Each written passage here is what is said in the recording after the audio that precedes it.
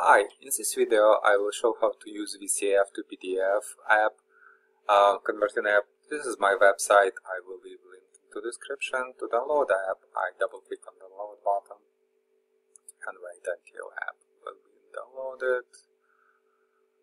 And click on the loaded archive, double click on MSI, and click on more info. This is Windows showing the screen because I am not registered publisher. You can see publisher unknown. I will click run anyway. Click on next install to start installation. Click on yes. And click on finish, and you can see app shortcut appeared on my desktop. I can close this.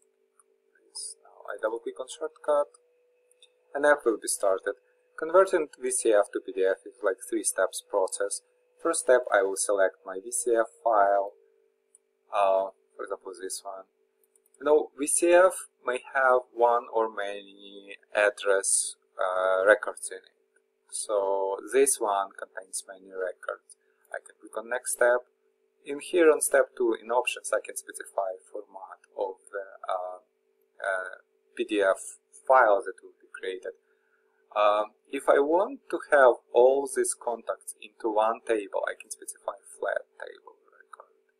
And for document orientation, I can specify portrait and landscape. I will leave landscape. Click on next, click on run, and here I have to specify name of the file and output folder. I will leave it as it is. Click on save.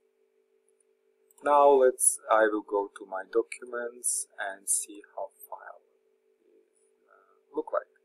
Now you can see all addresses from VCF is formatted into one flat table with all data into it.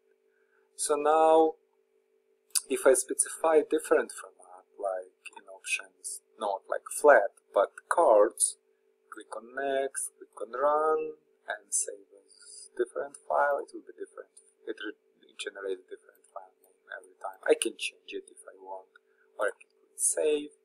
Then if I go to my documents and open last file, you can see that it saves differently. Every contact from VCF saved as separate table with all data in it, and all contacts are into this PDF document. So basically that's it. Thank you.